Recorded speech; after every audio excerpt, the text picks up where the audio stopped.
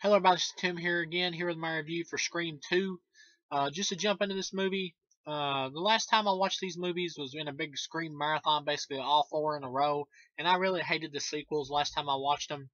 But watching them now, I had more realistic expectations, and going into them, I thought of them as sequels, which they are, obviously, but I knew they weren't going to be as good as the first film, so I watched them with more realistic expectations and didn't judge them as harshly as I did before. Judged them more on like a normal basis that I judge movies as all the I mean usually. So just to jump into Scream 2 here, just to give the rating for it, I would give it 3.5 stars out of 4. It's a pretty good movie. It's not great, but it's pretty good. Just to jump into the movie, it's a basic sequel setup. It takes place as well as Scream 1's a parody of horror films. This film is a parody of horror movie sequels. One thing about this movie is they don't really lay down the rules of like horror movie sequels like too good in this one. Like they lay down the rules of horror movies in the first one, and in this one they kind of like bring them up, but they don't really do much with them. You got pretty much you got the whole cast back pretty much from the last movie, well the survivors anyway. Sydney is going to college. Jamie Kennedy is at college. Jamie Kennedy's character is Randy, but I just call him Jamie Kennedy because that's all he'll ever be to me is Jamie Kennedy. But he goes to college as well. You got Gail Weathers coming back, or Courtney Cox, I mean, and David Arquette. One thing I love in this movie is that Gail Weathers is like wrote a book based off the last murders or about the last murders. I mean, from the first movie, and David Arquette like hates the book because it just keeps putting him down through the book. In the book, his character is like put down all the time, and I love when he's like quoting lines from the book, and he's like, Deputy Dewey, uh, um, oozes inexperience, and then he's talking to Courtney Cox, and he goes, "If you'll excuse me, I have some oozing to do." I love that. I thought that was funny as shit. That was funny as hell. I love that. Um, David Arquette and Courtney Cox are broke up in this movie, so I guess since the last movie they got together but then broke up, or they never really got together. I'm not for sure, but they're not together in this movie. They still have the same chemistry they had last time, still good chemistry. Courtney Cox looks hot in this movie. The last movie she looked good, and in this movie she looks hot. I know in part three she looks like shit, so just to put that out there before we get into it, in part three she looks like shit, but in this movie she looks hot. So Sydney pretty much has a new set of friends. She's got a new boyfriend, Jerry O'Connell, the dude from Joe's Apartment. I always remember him as the guy from Joe's Apartment, which I really loved him in Joe's Apartment because I actually really like Joe's Apartment. Some people hate that movie, but fuck it, I like Joe's Apartment. I'm a sucker for it. I can't help it. But anyway, so you get an opening kill like the last movie had an opening kill with Drew Barrymore. In this one, you got Jada Pinkett Smith, and I think the other actor's name might be Omar Epps. I'm not for sure. That might be who it is. But they get killed at a movie theater where they've Hollywood has made a movie based off the murders from the first film. So it's kind of like a movie within a movie thing, which I thought was pretty cool. And it's got like Heather Graham playing Drew Barrymore's part in the movie. But anyway, they're in the theater watching the movie. Omar Epps, I believe is the actor's name now. Don't quote me on that. He goes to the bathroom and he gets like the killer's like in the next stall next to him, and he fucking takes the knife and rams it straight through the side of the bathroom stall into Omar Epps' head. That's like a badass death, but at the same time, I'm thinking, man, that killer must be one strong motherfucker because it would take a lot of force to like drive a knife through like looked like it was made out of marble or something like that through a bathroom stall. I'm not sure what it was made out of, but even if it was some steel or metal, I mean, fuck, that would take a lot of effort.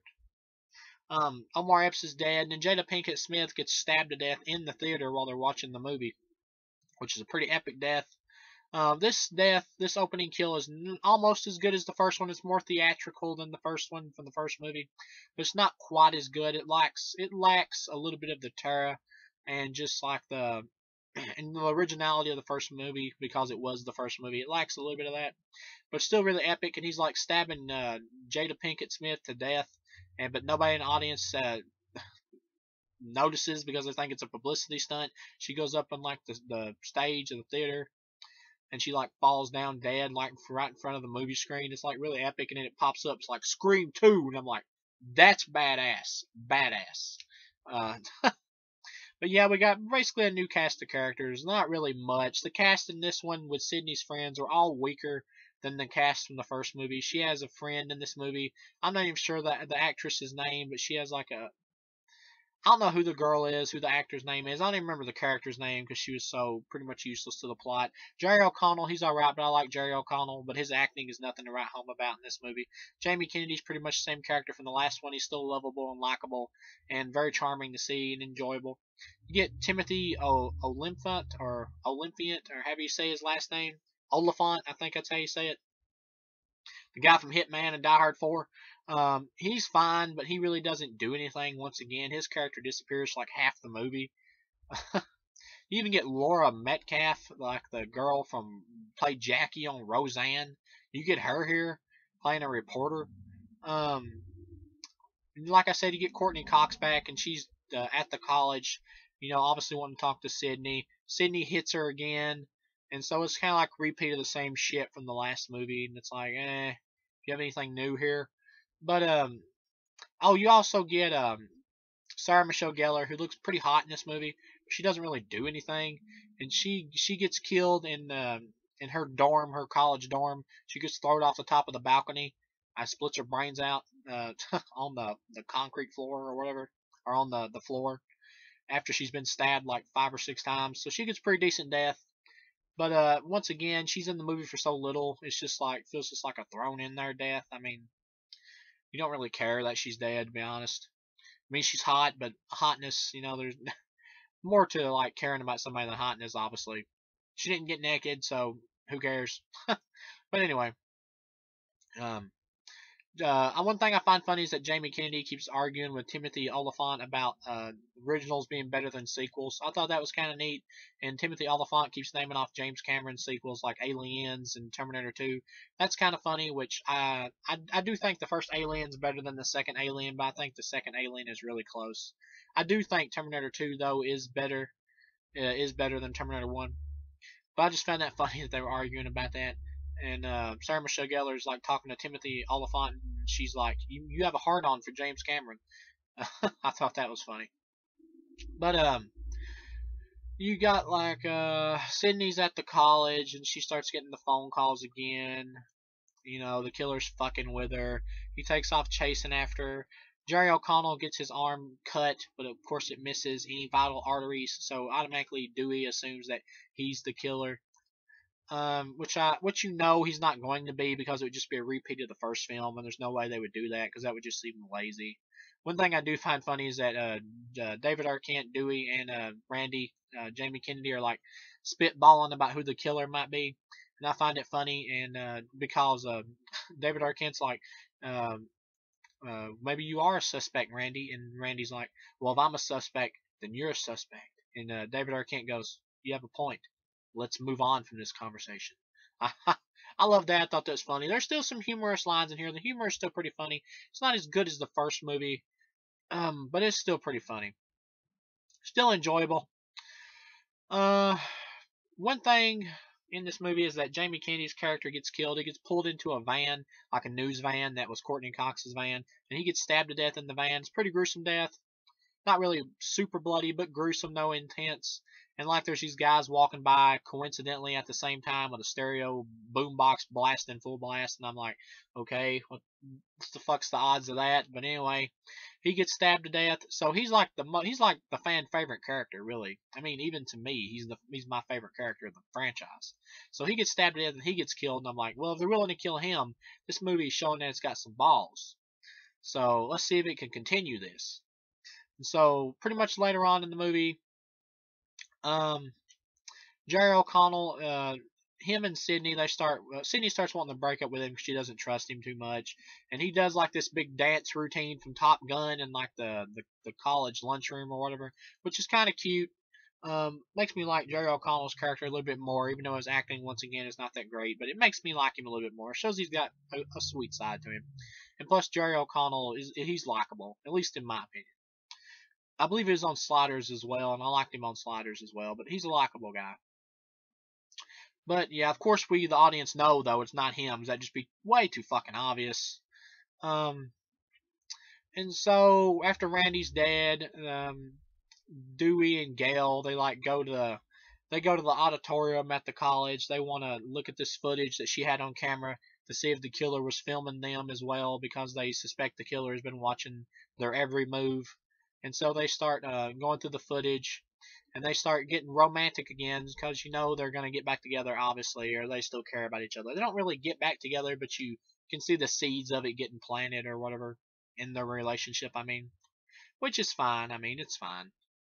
Um, but the killer shows up, and there's like this soundproof glass, and Dewey's on one side and Courtney Cox is on the other. He like stabs Dewey in the back, the killer does, and puts his face right up against it, but he can't make any noise or anything because it's like soundproof.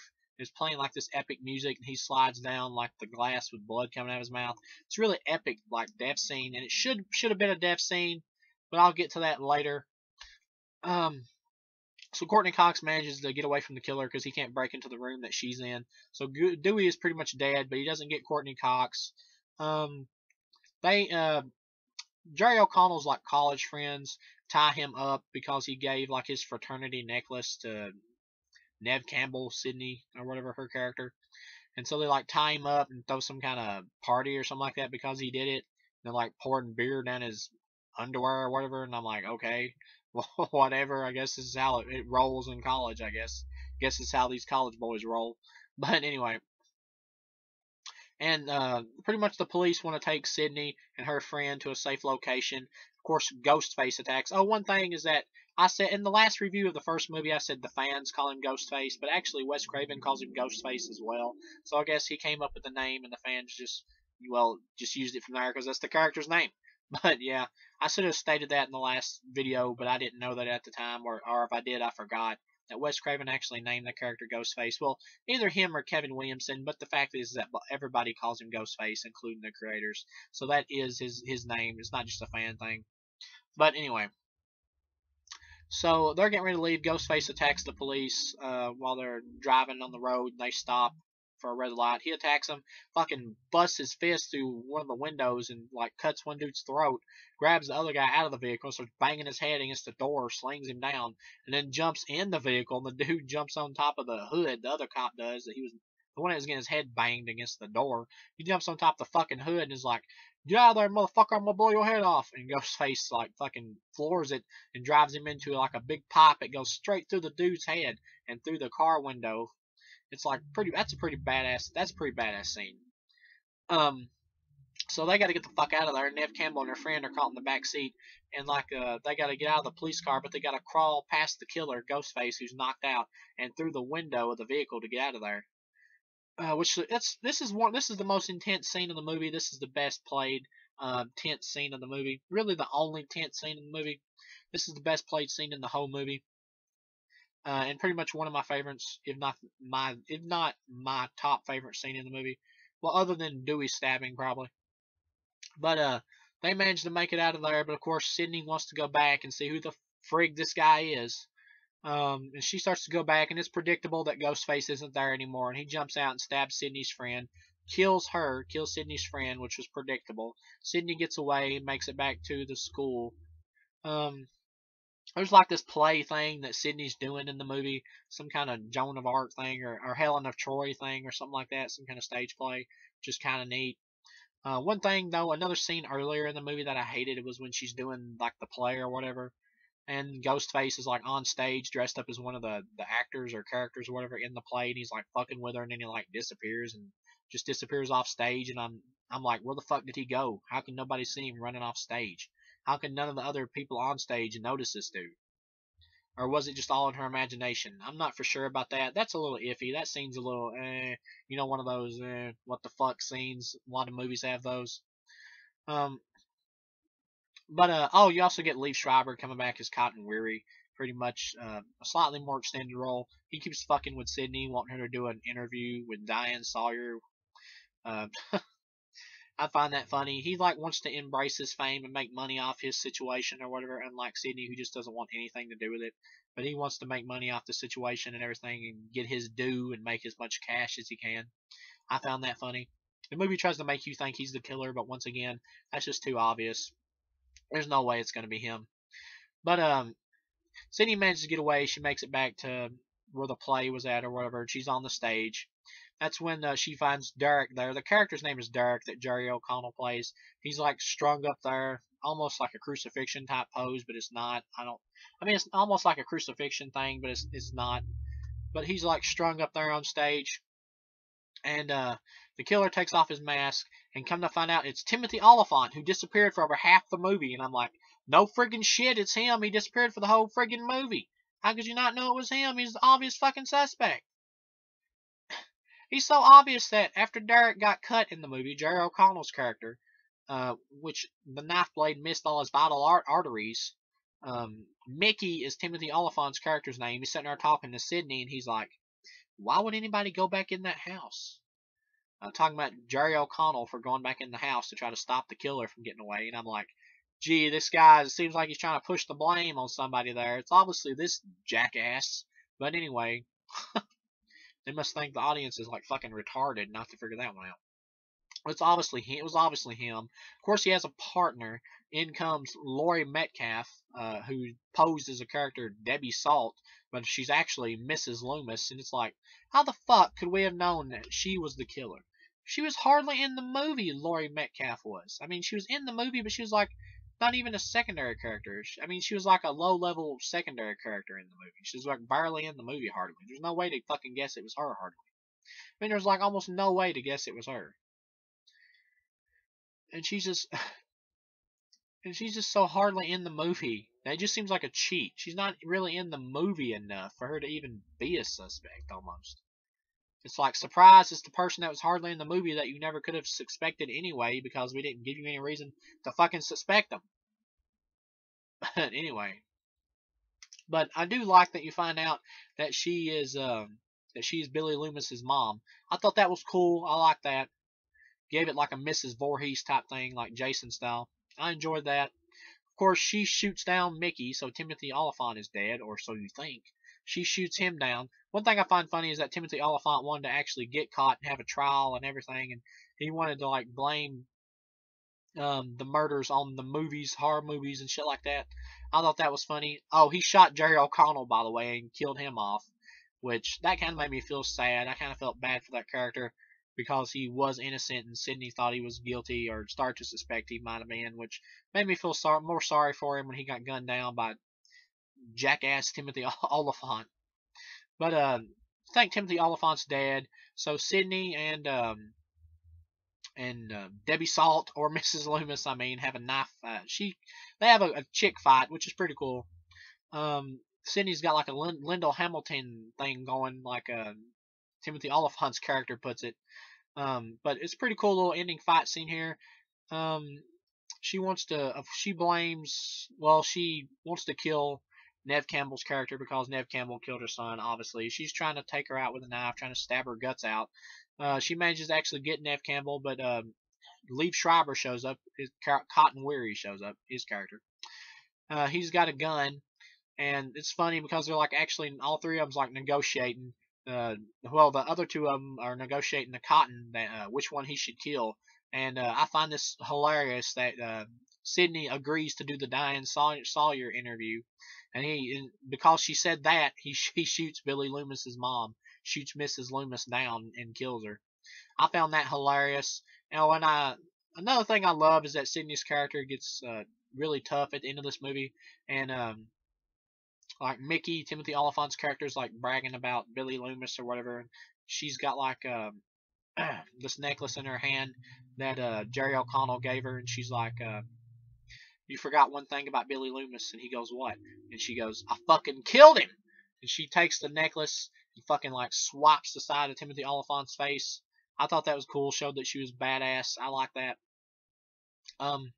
Another thing I find funny here is that Timothy Oliphant, like, you think Mrs. Loomis is going to jump up for one last scare, but it's Timothy Oliphant instead, and he like leaps up behind them, and they turn around and fucking gun him down. Courtney Cox and and Nev Campbell do. I thought that was great. Courtney Cox got shot by Mrs. Loomis. I forgot to mention that. She walked in. Mrs. Loomis brought her in with her, when she showed up. And she shot. Well, no, it didn't get shot by Mrs. Loomis. She got shot down by Mickey, who was dying and still had his gun in his hand. And it went off. And I'm getting fucking mind boggled here. When Mrs. Loomis showed up, she shot down Mickey. When Mrs. Loomis showed up, she had Courtney Cox with her, Gail Weathers. Mrs. Loomis shot down Mickey, and he had a gun in his hand, and he shot Courtney Cox's character, Gail Weathers, and Gail got shot, but she's not dead, and so she's got a gun now, and her and Nev Campbell fucking gun down Mickey, who you thought was dead, but he jumps up for one last surprise, which I like that because you think it's going to be Mrs. Loomis, but it's actually, Mickey, which I like that. And so they gun his fucking ass down, and then Nev Campbell turns around, looks down there, and Mrs. Loomis fucking shoots her in the head and goes, just in case. It's like double tap, baby. Yeah! I love that. That was great. But anyway, they start leaving, and Dewey is still alive after getting knifed in the back, like really painfully. How the fuck is he still alive? What is up with that? Once again, he was supposed to die. I know it has to be true. He was supposed to die. But Wes Craven said, we killed off Jamie Kennedy, and fans might not forgive us if we killed off another character. That really hurt this sequel. Dewey should have died in this movie. That would have really gave this sequel the lift it needed to almost match the first film. That would have really gave this sequel more balls. But instead, it neuters it almost. He should not be alive. He shouldn't. But it's a fucking cheat. He's like indestructible. That's bullshit. He should have been dead. That's total bullshit that he survived. But another thing I do like, though, is that they're interviewing Sydney. All the reporters are. They're like, what's it like to be a survivor again and all that shit. And she goes, talk to Cotton Weary. He's the real hero. And all the reporters go over there to Liev Schreiber. And he's got like a big, smile on his face and everything. And he's really happy, finally get his time in the limelight and all that shit. Which I thought that was cool that Sydney did that for him. That was cool. And then pretty much after that, the movie ends. Presto, you're done. I mean, that's it. It pretty much ends there with Sydney alone, losing her boyfriend again, losing a boyfriend again, this time one that she loves. So it's kind of a little sad because it just leaves with her by herself and on her own with all her friends dead. I mean, except for Dewey and Gail, but still, I mean, shit. I mean, it's kind of sad. But still, at the same time, I'd give this movie 3.5 stars. It's pretty good. It's not great. It's not as good as the first movie. The first movie I'd put on the level of greatness, on great for a horror movie. This movie's just pretty good for a horror movie. Pretty much a standard sequel setup, obviously, but not anything amazing or mind-blowing. You get some cool deaths, though, like the opening kill in the movie theater, and, of course, Randy's surprise death. But the Dewey surviving just weakens the movie. It does. It weakens it. Not completely, but it weakens it. Billy Loomis's mom being the killer, that's kind of cool. But yeah, all in all, it's a pretty good movie. Don't get me wrong. It's pretty good. It's enjoyable. I'm glad to watch it, and I own it, and I'm happy owning it. It's an enjoyable sequel. A much better sequel than you would normally get for movies in general. Definitely one to watch. If you like the first movie, I'd say check it out. It's worth watching. It is enjoyable. The cast in this movie of Sydney's friends, though, just aren't as good as the ones from the first film. But it is enjoyable. And definitely a movie to see. It's not a bad sequel. Like I said, it's a pretty good sequel. But just not great like the first one. But definitely pretty good. And much better than average, or much better than you would ever usually get for a sequel. Especially to a movie that was really good like the first one. But like I said, not anything mind-blowing. But yeah, all in all, this is a 3.5 star film, pretty good movie, and I'll see you guys again with Scream 3.